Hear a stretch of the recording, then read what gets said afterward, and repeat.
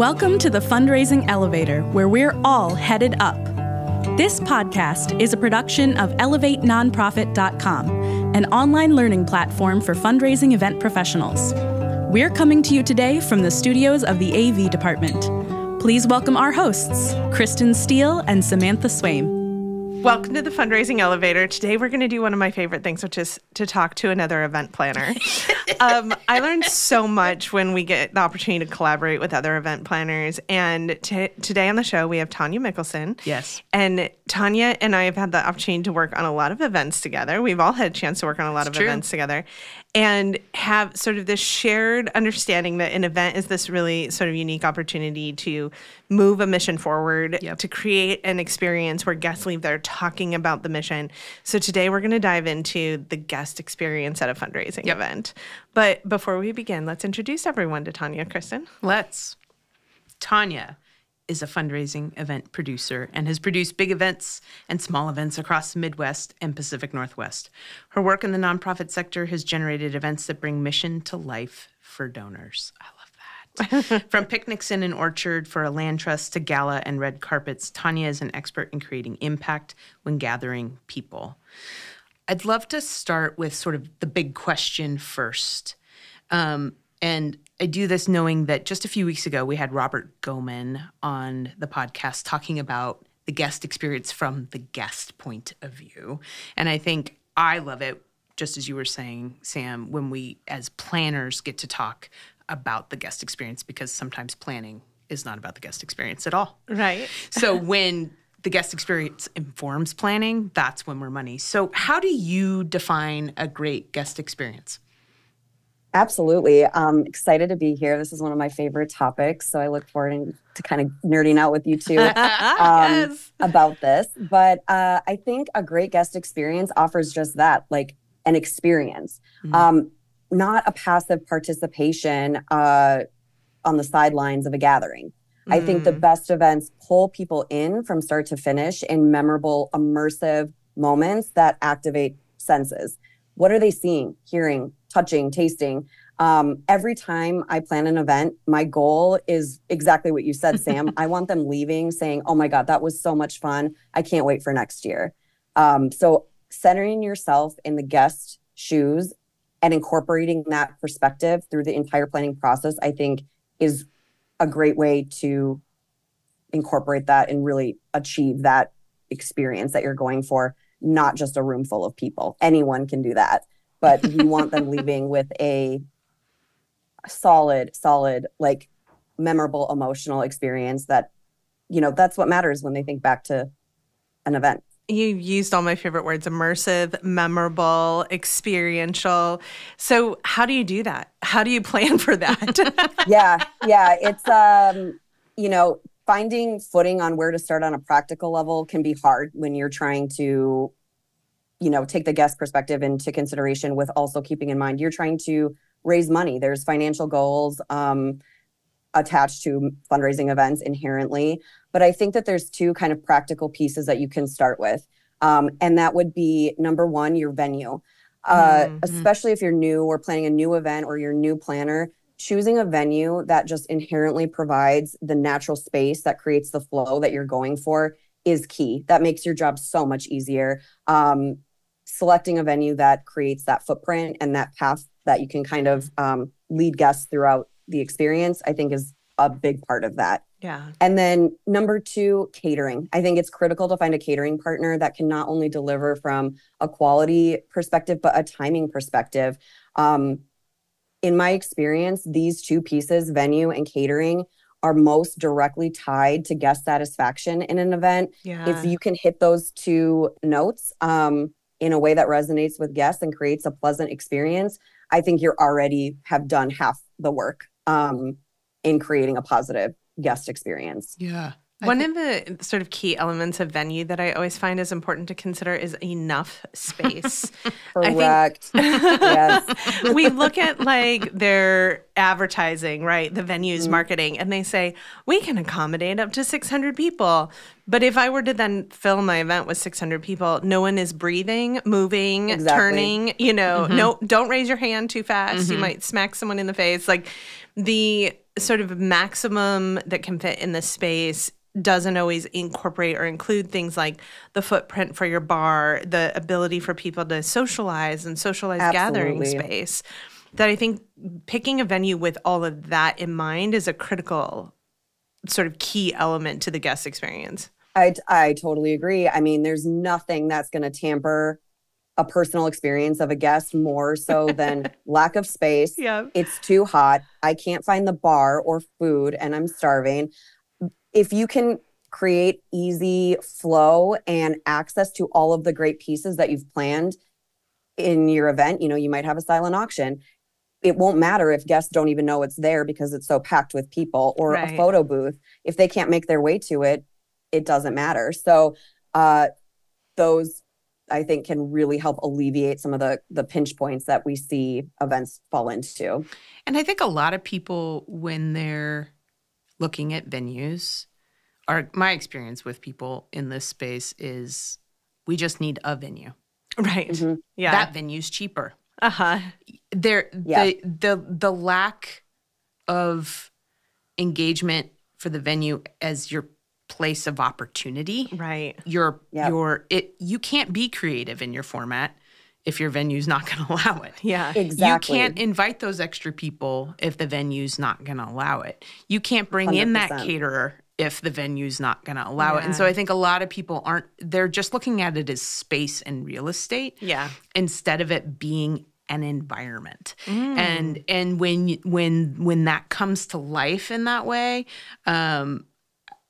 you're playing on a different level with your event and giving your event a different opportunity. I think sometimes too, we're talking about guest experience, which is kind of a little bit more touchy-feely, right? Right.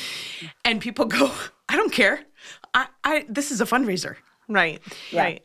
And yet our argument always is those two are so inextricably linked. Yes. That you can't fundraise without it. So Tanya, talk to us from your vantage point about how guest experience impacts fundraising. Absolutely. I mean, I think it comes down to pretty basic human economics, really. When people are genuinely having fun and enjoying themselves, connecting with one another, they feel great. If you add some good food and maybe a glass of wine or a trendy like mocktail, I think you're already setting a tone for your guests of creating this enjoyable, fun environment where if they're happy, they're going to be more inclined to give generously. Yeah. Yep. I also feel like this brings up another really important aspect that can get lost in the shuffle, specifically with fundraising events. Even as fundraising event planners, we are in the event business. Our hospitality is key. Yeah. And I think it can get lost. And so when you center hospitality, I feel like you are really caretaking and ensuring that every interaction with the guest is positive. From the second they walk in the venue and they're greeted by a friendly volunteer, directing them exactly where to go next. For your volunteers at registration that are checking them in, giving them the bid cards, kind of giving them the next set of instructions, or they're selling raffle tickets, whatever that may be. At every turn, if those interactions are fun and positive, and warm and welcoming, I feel like it gives guests that kind of warm and fuzzy feeling that we're all looking for with really engaging in anything. And I think that also dovetails really directly into the three kind of components that we talk about a lot in the context of giving in a special appeal. But if you create moments along the way for your guests to be seen, to make a difference, and to feel like they're a part of something, if you can do that from start to finish through your event, you're just enhancing the likelihood that they're going to open up those pocketbooks when it's time, when they're invited to do so. So I think that's, key in fundraising is absolutely tied to guest experience. When we have positive guest experience, the giving reflects that. Yeah. You're telling me you thought about me. Yeah, absolutely. Exactly. You centered that I'm there. Yeah. This is what makes you so good at what you do. Yeah, it's the whole picture in that we're thinking about the hospitality and what brings people in so that they do feel included and feel like giving is a natural next step. One of my favorite books, I know I've referenced it before, but Unreasonable Hospitality by Will Guidara is the story of his hospitality philosophy of his restaurant. And I just like in that there were so many great reminders about how really little things can make a big difference. But universally, the themes throughout were simply meeting people where they were at, listening to people, supporting what people's basic needs were, right? Like if our basic needs aren't met, we're not able to participate because we're like, all we can think of is, I am hungry. We riot. Right? We riot if we don't have dinner. So the guest experience picture to me is everything from like how they're greeted when they arrive to the food to the look of the room or the vibe of the room.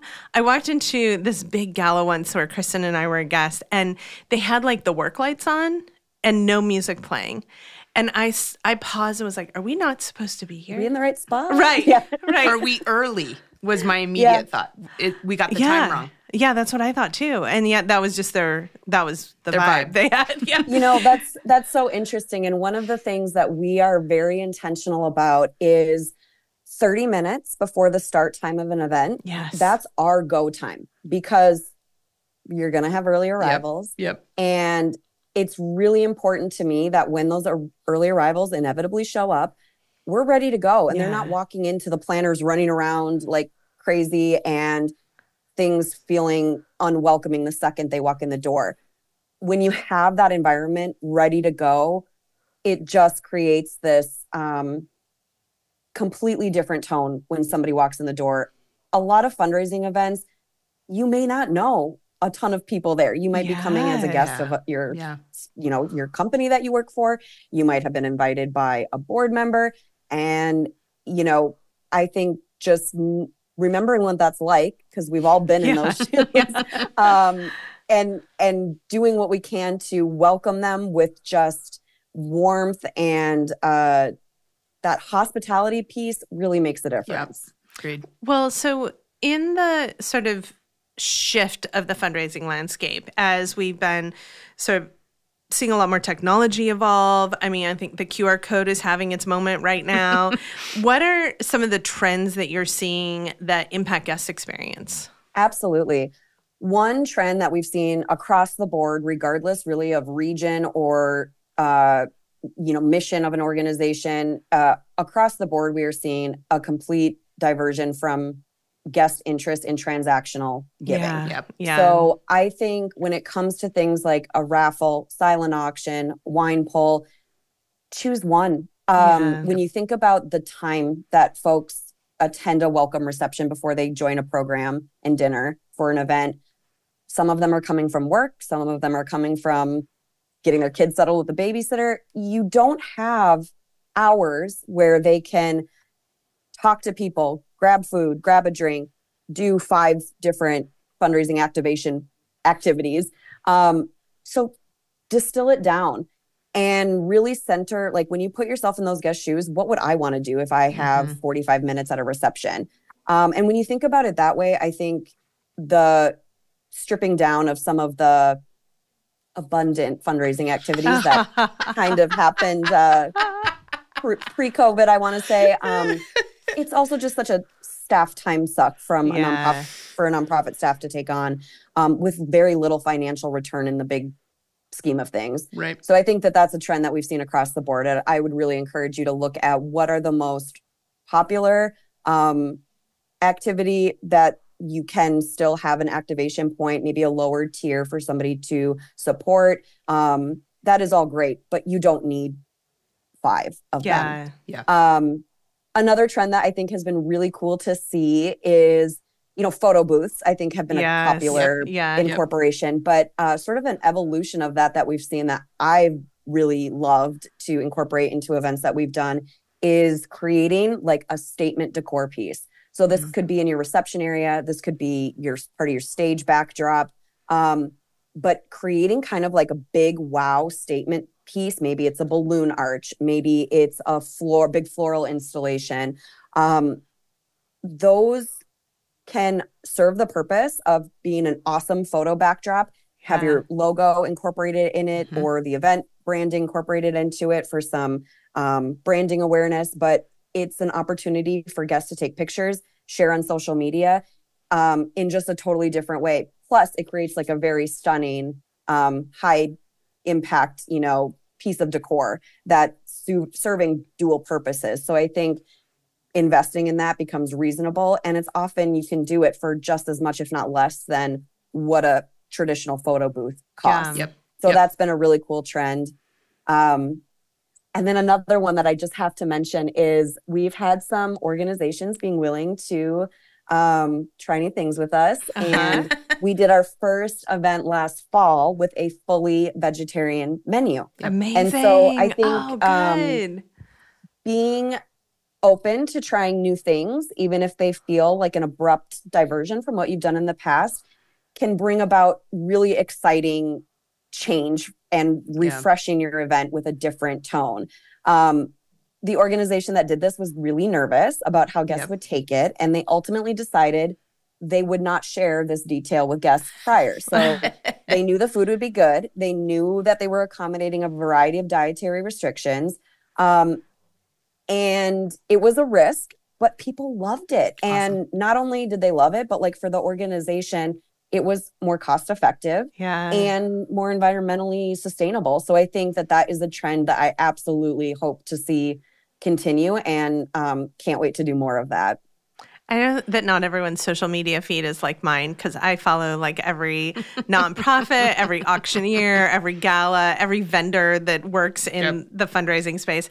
But my social media is filled with exactly what you just talked about. It's the statement piece. That's where everyone like takes their photo and then shares that out. So whether it's something that's on the stage or something that's intentionally a photo booth is the trend like of the day. Like everyone wants that chance to like have the red carpet moment, the sort of celebrity walk down the red carpet. And then the other element that I see is always the fun element. It's always the like people interacting with each other, whether it's the reception or the dancing or the like the community of who you're running into. It's never the auction. It's never wine pulls. And like that is not where people's interest is. I got a buttery Chardonnay. What did you get in the wine pull? Like, it doesn't matter. And there's nothing worse than helping, an organization load all that in at the beginning of the day and load it out. It is left at the end of the night. And it just feels like that work and that time and attention focusing elsewhere could have tenfold the impact. Yep. Yeah. Well, and what's interesting to me, too, about sort of the decor centerpiece, in the same way that we suggest organizations put their logo on the hotel podium with a sign versus the hotel sign, this becomes a way to do that. So you as the organization are getting your event design, name, branding out in terms of that engagement, but it's also telling a story.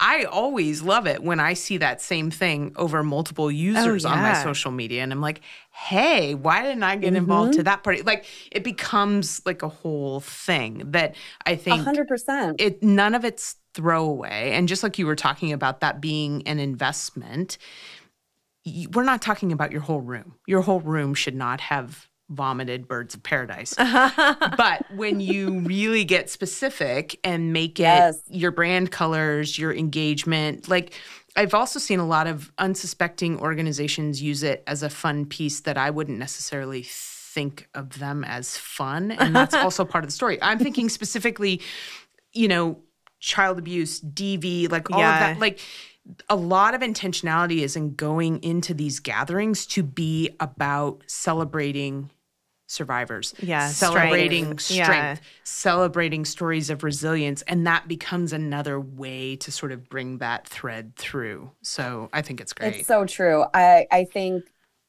starting with those trends and whatnot as a base is kind of bare minimum. When you start to incorporate your mission on display through those kinds of pieces, you're just creating those moments for emotional connection to really hit home for your guests what your organization does.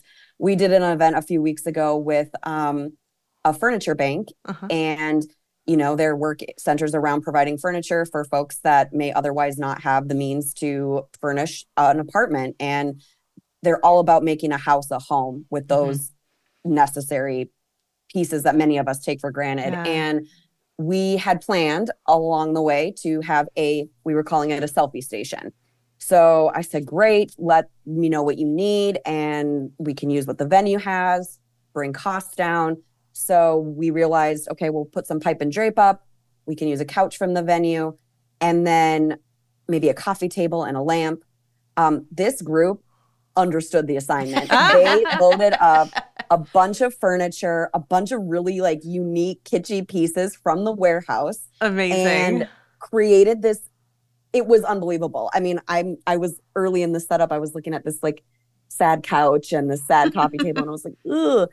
When they brought those pieces in and really created this warm, totally eclectic set with a ton of personality that just encompassed their mission in one visual, it was amazing. That's awesome. It was so cool to see the guests interacting with it, asking about some of the weird pieces that were incorporated into it.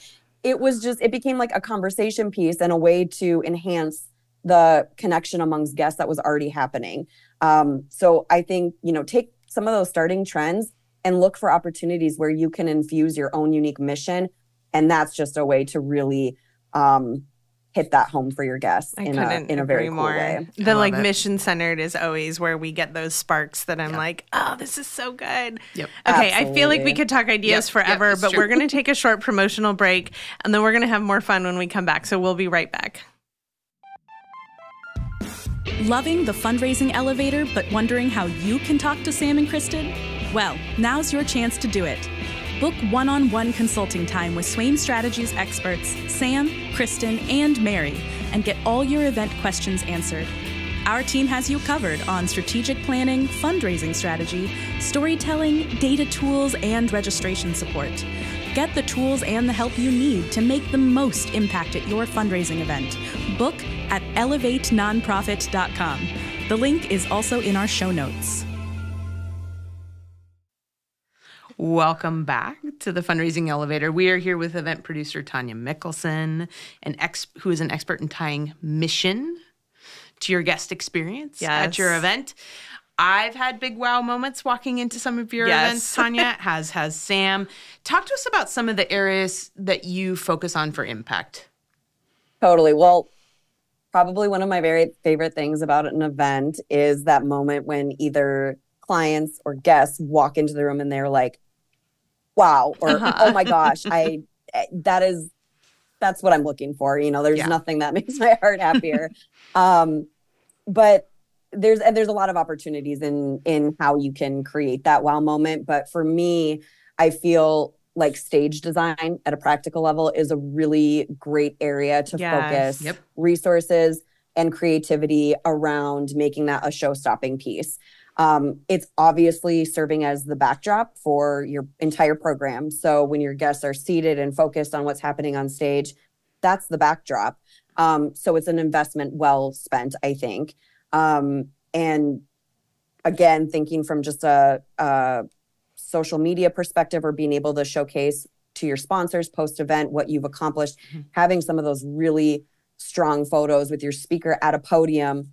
Yes, Kristen, very critical to have your organization branded on that signage and not the hotel venue that you're in.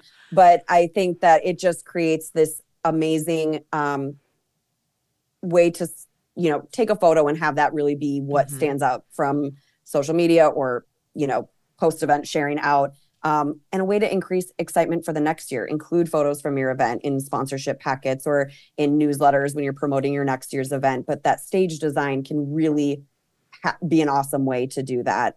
I also think, like, just as an example, a lot of organizations find themselves in banquet hotel type venues, which very cost effective. So, and oftentimes they do have all of the infrastructure to pull off a great event. So a great place to start. But it also creates a format where usually there is a big ballroom or some separate space where the dinner and program is happening.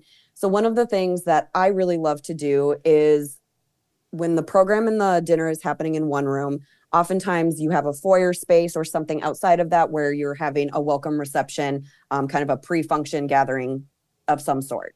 In that pre-function gathering, you don't need to do all of the things. Some uplighting, some small arrangements on tables that incorporate some of your event branding colors are great. And it kind of gives a little taste, brands the room to the specific event or organization that's hosting it. And I think it can kind of start leaving a little breadcrumbs for what guests can expect when they walk into that ballroom. And when we have a venue that has that kind of format, my favorite thing to do is when they walk in the ballroom, that's where I want the wow factor. And so I just think that looking at where you can focus your resources, you don't have to do everything everywhere across the board. Focus that to where your guests are going to be spending the most time, which is in the ballroom at the, during the dinner while they're watching your program. I think it's a great opportunity to look at, is there a stage installation that we can put in with maybe some pillars that can create depth and can be lit? Maybe your logo is projected on there. Having complimentary table arrangements that just kind of, when you look across that whole room, can create a big wow factor for pretty little investment. But that's what I'm going for when guests walk into a space is, where can you create those moments to have that really big impact that's not breaking your budget at the same time? Well, and the other thing I'm hearing is cohesion. Yeah. We've all been to those events where you there's one thing happening maybe in the pre-funk and then there's another thing happening, right? It feels disconnected. That the more energy I as a guest spend on trying to understand what is happening or where I am or how to do that, the less of my energy you're going to get. Absolutely. You had two events that come to mind for me. I mean, you've had some incredible stage looks at your events, but two events in particular where you used audio visual to create the stage look. And you had a big floating screen in the middle behind the stage that had brand imagery on it. One of the events in particular, the event was themed Beautiful Night, and the logo and the look of the event was sort of like a cloudy night sky with little stars in it. And you had a floating screen that was offset from the drape. And the drape had kind of like a midnight blue saturation that you did with uplighting. And then you had this gorgeous, floating screen that had the clouds and the stars with very beautiful little gentle motion happening. And it was very subtle. I mean, you would really have to be looking at it to see it. But it added a depth of texture and layer and brand identity that was a giant wow moment. And it wasn't like you didn't have to build a set, right? It wasn't like a Broadway show. And it was 100% beautiful. Yeah. I mean, it was stunning and simple but elegant. And it was separate. That screen and what was on that screen was separate from what your content screens were. It was a decor screen.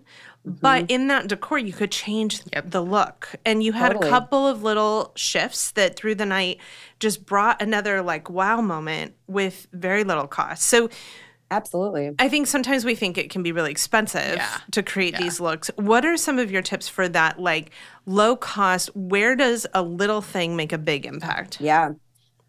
You already alluded to it, but I think working with your audiovisual production company that is supporting your event, whether that is, somebody that you choose to bring into a venue, or maybe it's the venue's in-house.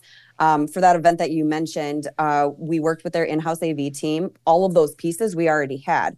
It was a screen that came with the rental. We used branding assets that their graphic designer had already provided. And it was just a fun collaboration that I had with the AV team at that venue to say, I have these folder of images and I know we have this screen.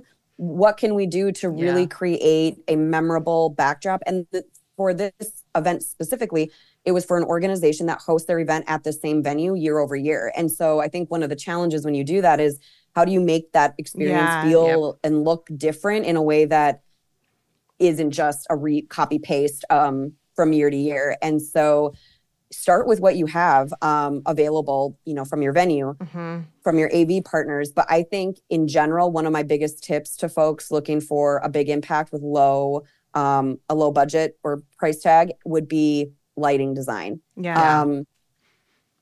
Have to shout out Andy Everson at the AV department. He's like one of the best in our area for sure.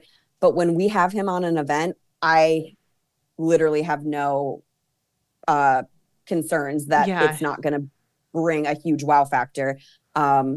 He just has that eye for being able to pick out the branding colors from an organization's event graphics that are really going to like make the room pop and tie everything together.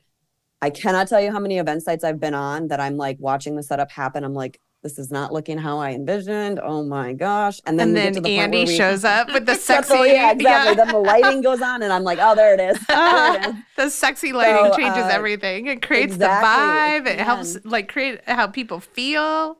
Exactly. We just did an event in a warehouse of all things, in a food bank warehouse. One of my biggest challenges. So picture Costco, picture those fluorescent lights. That was kind of what it looked like when it's in warehouse mode. But our challenge was, how do we create an event venue out of this space? And so the partnership with our production AV company in that instance was the only way that we were able to achieve that.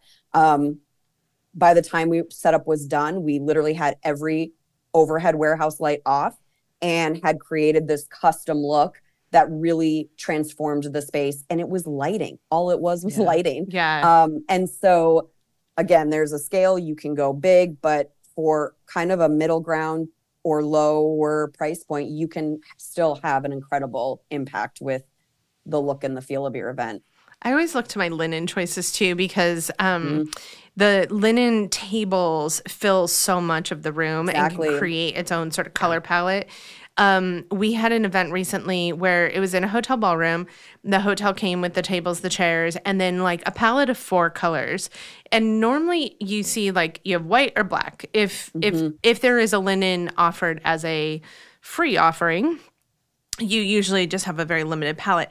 And this particular venue had ivory and navy blue because it went with their sort of aesthetic of the hotel. And so we designed the logo of the event to pull through those colors so that we could use the free linen to brand the event in the same way that, I would pay for linen costs. Here I could use that free resource. Yep. Absolutely. That's brilliant. Let's talk about guest arrival, which is sort of how we get to wow factor for a guest, right? But I show up, and I'm your worst customer because I show up ready to go to soft pants, right? So everything either becomes a barrier to me or an open hand to me. And in Paul Zach's book Immersion, Paul talks about one of the key steps to satisfaction and engagement being staging. Is it easy and clear for me to understand how to participate and what's happening around me? What are some recommendations you have for staging and kicking off guest arrival right? Yeah. There's nothing worse than not knowing what to do when you arrive at an event. And speaking from personal experience, I mean, I think, again, really put yourself in a guest's shoes and how you would feel walking into a space. And this process starts much earlier than the start time of the event. So like a couple things that happen before the day of the event that really impact this piece are your data, your guest data. The more solid your data is, the less hiccups you're going to have at registration with sponsor guest names or board members that might be bringing a table of their friends. Nobody loves the feeling of checking in somewhere and, oh, I'm not on the list, or, oh, my name is wrong, or that kind of thing. So data, super important. That's one of those pre-event pieces you can hone in on to mitigate that.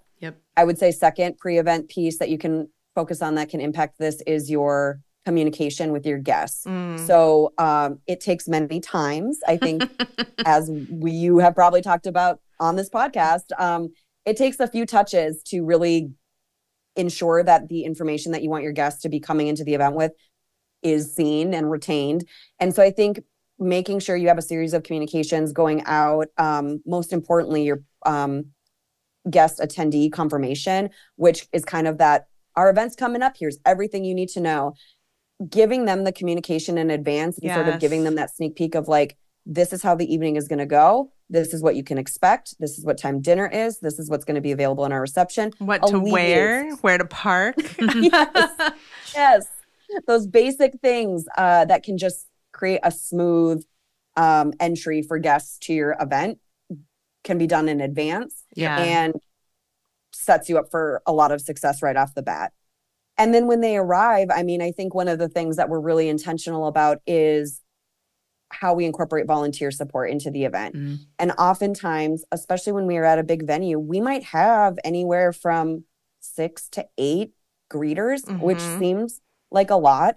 But if you have multiple points of entry or multiple floors that you're trying to navigate folks walking in a main entrance up to a third floor ballroom, having volunteers placed kind of strategically throughout the path that they would take to greet them with a warm, friendly face, head upstairs, check into registration on your right.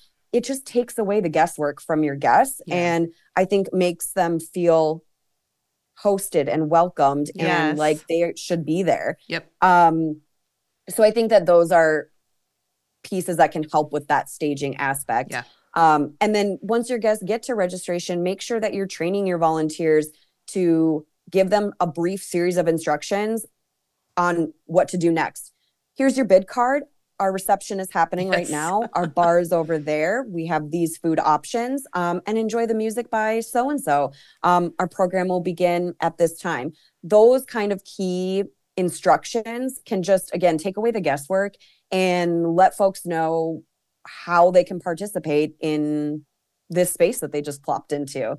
So I think that those can all set you up for success, but you never want your guests having to guess or wonder what they're supposed to be doing. That's exactly right. It puts them in a different part of their brain, actually, literally. Frustration. And from a neuroscience point of view, I want them to continue to connect emotionally, right? Like I'm building an arc. To your point, that starts before I show up at registration. I'm already on it.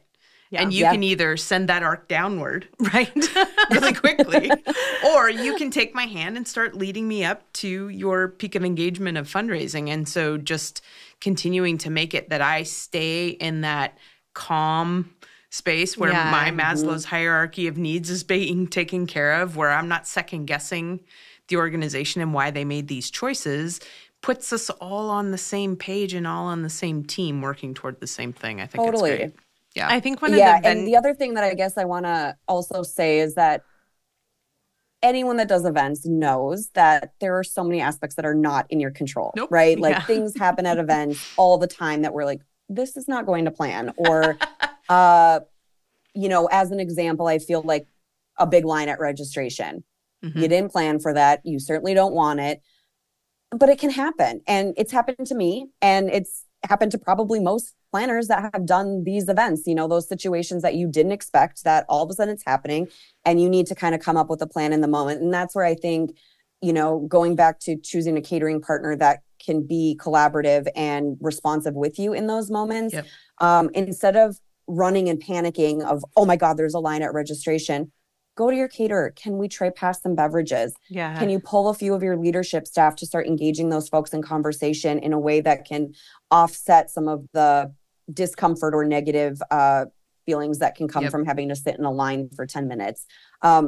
When you remember that hospitality piece and really just like keep yourself in the shoes of your guests, those are things that would make me feel like I wouldn't remember waiting in line for 10 minutes. I would remember, oh, this program director came up and asked me how my night was going and talked to me for 5 minutes. Like that, those touches matter. And so it's not to say that things won't happen that are out of your control and that you might see some of those guest pieces or experience start slipping away. But, you know, stay calm. You have a room full of partners that have all came together to make this event happen, and, you know, figure out what you can do to kind of offset that. but it's not lost on me that there's many times that, things happen that we don't plan for. But I think just centering that hospitality and always leading with kindness in that way can really change the tone, even if there are some unplanned hurdles. Absolutely. Some of those big venues that are, multi-event venues, like a convention center, a hotel with multiple ballrooms, a casino.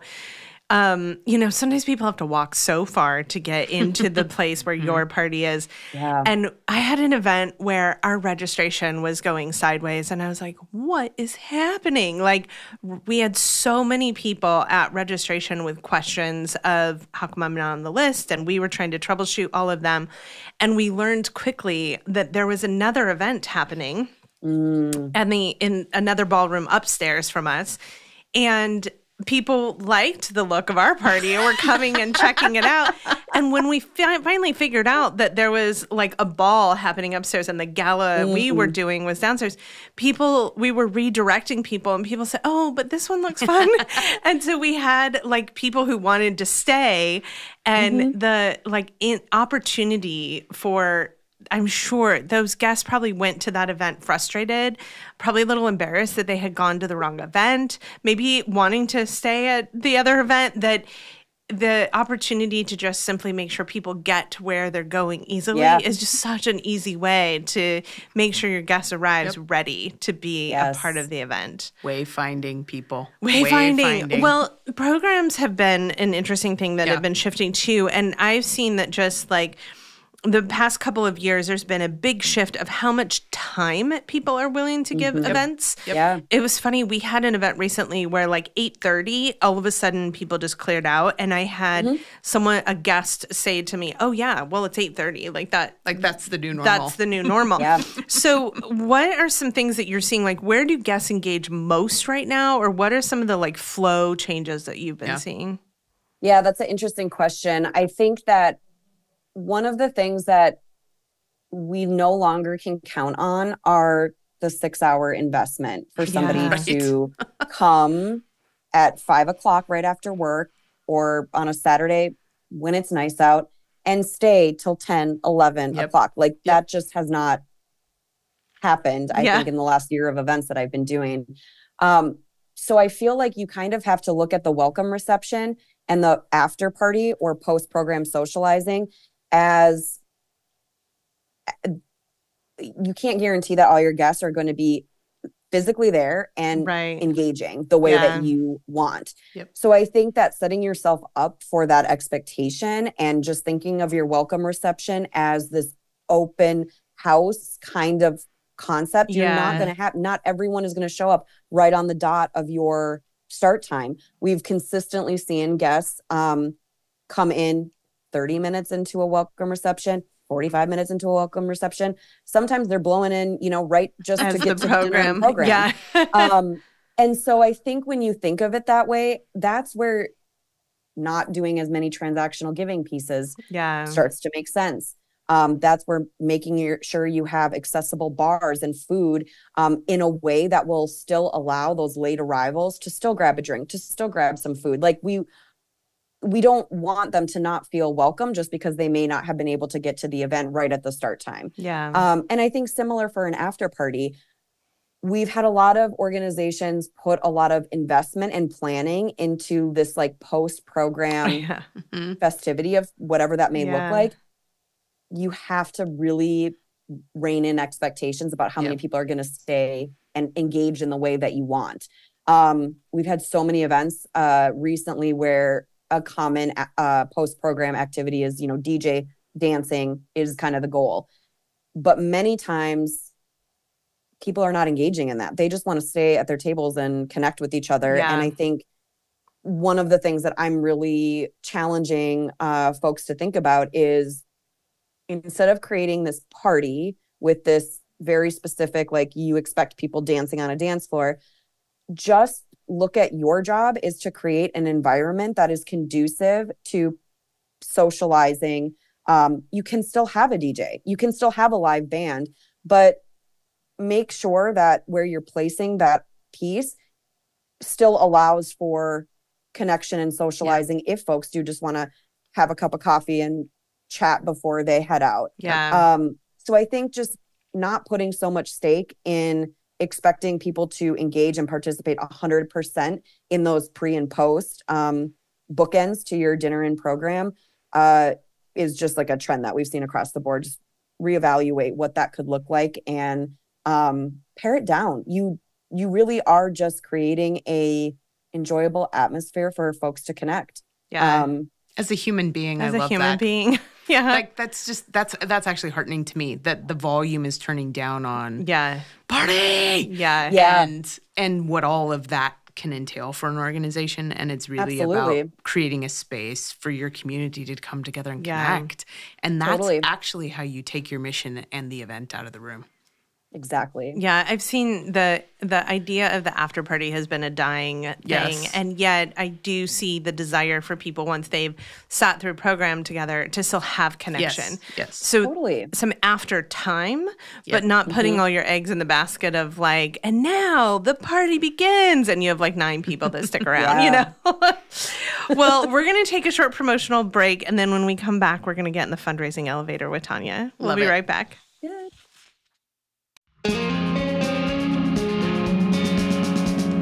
The Fundraising Elevator is recorded at the AV department in Portland, Oregon. For years, they've been our trusted partner, delivering exceptional audio-visual production and videography for nonprofits. In 2020, they transformed into a dynamic live streaming studio, producing more than 900 virtual and hybrid events. Now, we embark on an exciting journey together to bring you this podcast. Seeking the best in live events, video production, and live streaming? We proudly recommend our friends at the AV department. Link in the episode description. Welcome back to the Fundraising Elevator. We are here with Tanya Mikkelson, event planner extraordinaire, specializing in guest experience. So for a first-time planner, or probably more often for the development professional who has to plan an event once a year. We do this all the time. Right? They have to do it once a year, and it's like sort of remembering all those pieces. So they're working hard to secure their guests and sponsors, get all that correct data into the database, get their vendors contracted. What is your best recommendation about where they should spend their money to help ensure a great guest experience?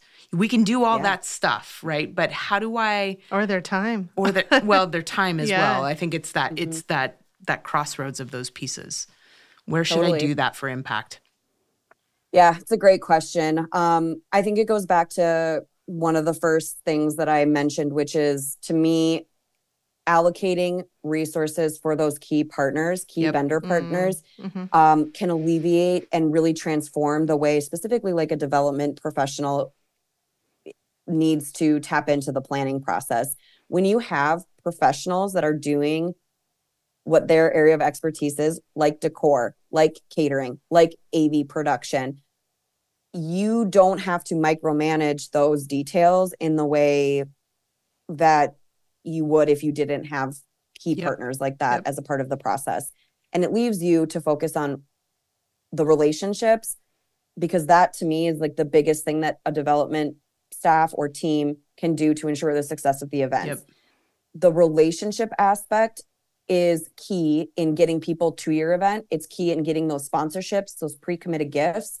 And when you have professionals that you know are dialed in on the details of the logistics and how to make that event actually come together, you don't have to feel the pressure of trying to be an expert in all of these areas. It's not possible. I mean, even as a planner, there are absolutely times that I've said, I am not a florist.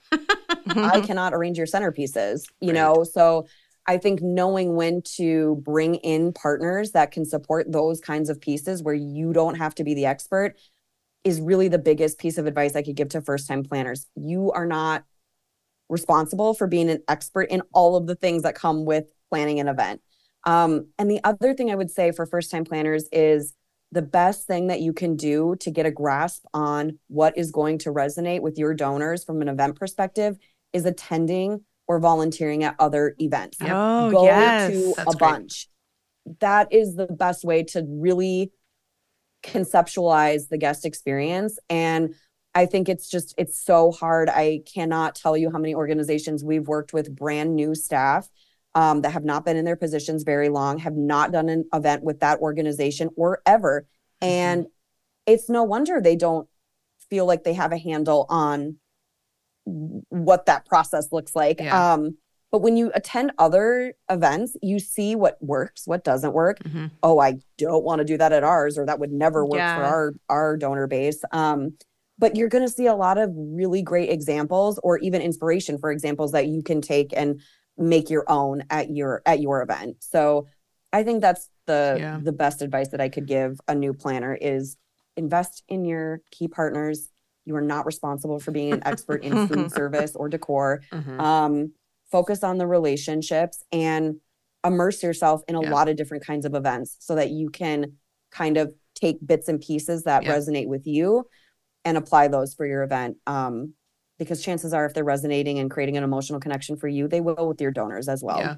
I think we undervalue experiential learning in that way, especially in the events space. And events are all about theatricality. Yeah. Right? They're all about working on you brought up earlier the idea of the senses. What's this going to make me feel? What am I hearing? What is all of that? And all of that visceral stuff operating on a guest and an experience is something you can't intellectualize. Yeah. Like on paper, we can talk in just as a first-time planner, I'm not an expert in lighting grids. I don't know what you're talking about. But Andy's an expert. But in Andy's lighting. an expert. And can Andy tell me or show me pictures, or where can I go see that? And when you feel it, when you feel those lights change, when you feel the music come up, when you see that strong stage display where maybe the rest of the room's held together with Band-Aids, but that stage, because we're sitting in the dark anyway, right? But that stage looks beautiful and strong, and every speaker up there is able to be heard. Because you have really good audio. Like, there are just things that you start to experience, and then when you don't, you go, wait, what was that train wreck? What happened? And then you can start to learn. So I love that. Everybody needs event volunteers. Shout out to Dwayne, our audio technician, the power of good audio. We love you, Dwayne.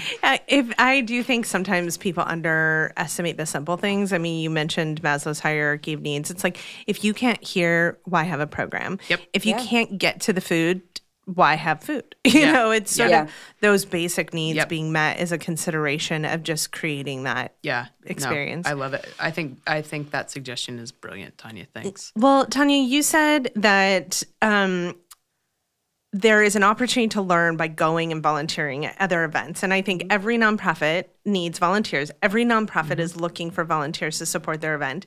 And I know you have been to so many nonprofit events, both that you've planned and that you've staffed for me, or that you've gone and you've supported as a volunteer. So hop in the fundraising elevator with me for a second and head up to the penthouse where the party is and tell me about an event that you went to. Maybe it wasn't a fundraising event, but an event you went to that was memorable. And most importantly, what made it memorable? What was the thing that stood out to you as a guest? This is my favorite part of the podcast, so I'm so excited to be asked this question. I always love hearing the wide range of answers that you get.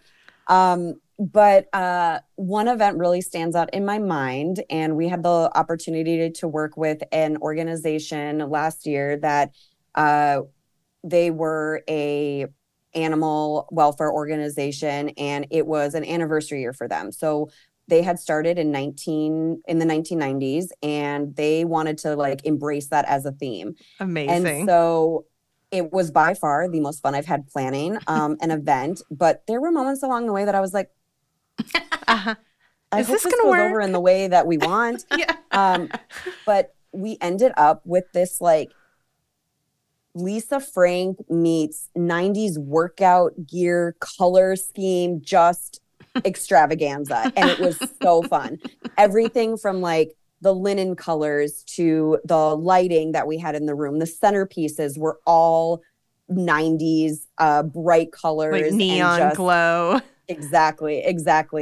So it was so cool to see the reactions from guests when they walked into the space. And the other really unique aspect to this event is that the team that we were working with was just not afraid to have fun. So the entire planning process was fun. They did not get caught up in the stress of like, oh, what is this video going to be? Or what are our centerpieces going to be? They just really were like, go for it. And it just felt like a playground.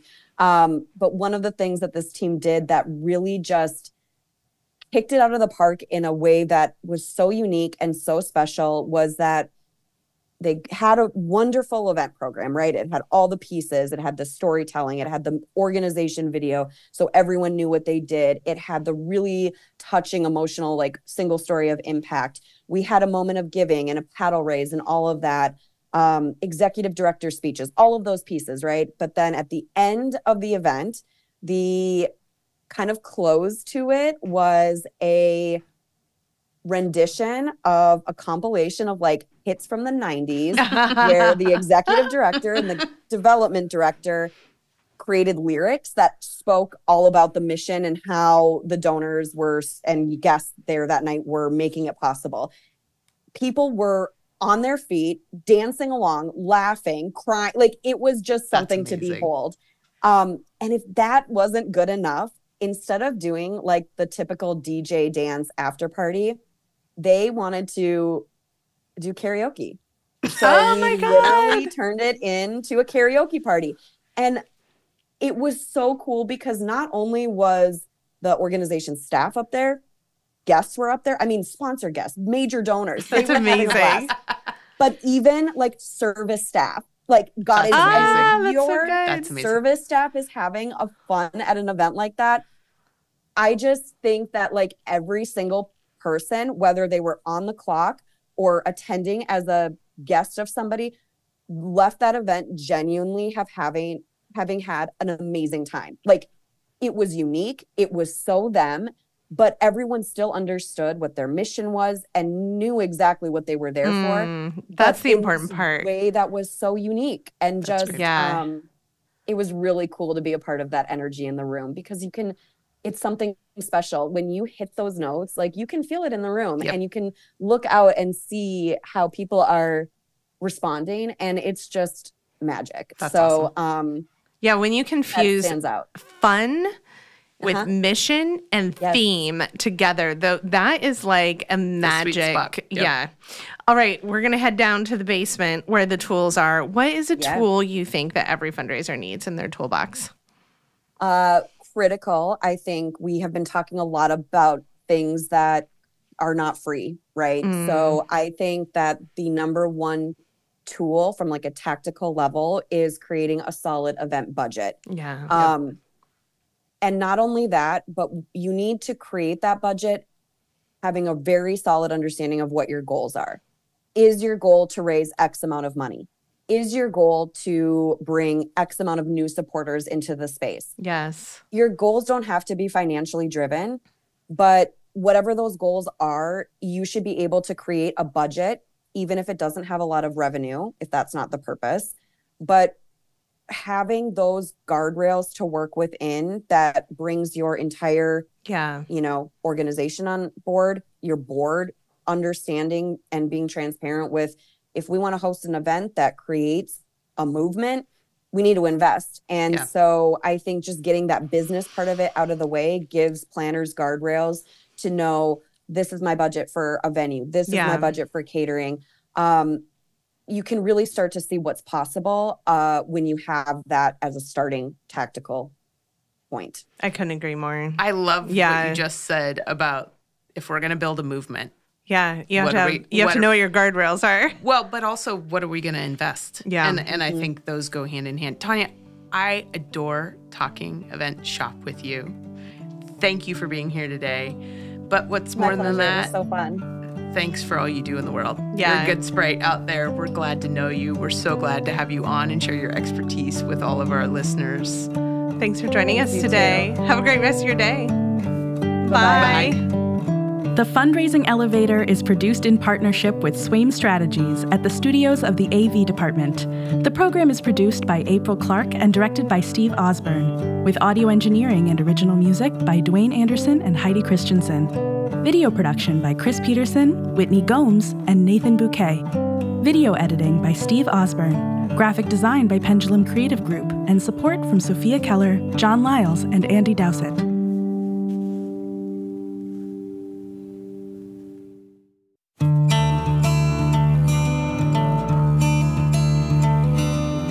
Elevate, we believe in bringing people together. Our our online learning platform for fundraising events has webinars, workshops, downloadable tools, and more designed to save you time and stress when planning your next event. We're getting nonprofit, development, and event planning professionals the tools and ideas they need to create events that inspire donors and raise more money.